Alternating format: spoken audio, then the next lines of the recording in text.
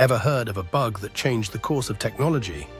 In 1947, at Harvard University, engineers were running calculations on the Mark II, a colossal electromechanical computer designed to perform complex computations. Suddenly, the machine malfunctioned, halting progress. When operators opened the panel to investigate, they discovered the culprit, a tiny moth trapped between relay contacts, disrupting the electrical current.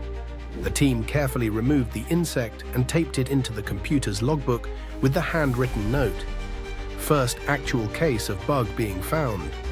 This logbook entry, now preserved in the Smithsonian Institution, marks the first recorded instance of a computer bug. This quirky incident gave birth to the term debugging, which has since become fundamental in software development and computer engineering.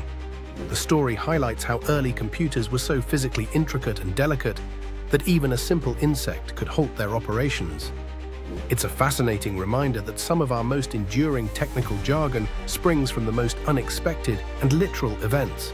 The next time you hear about debugging, remember, it all started with a real moth trapped inside a pioneering machine.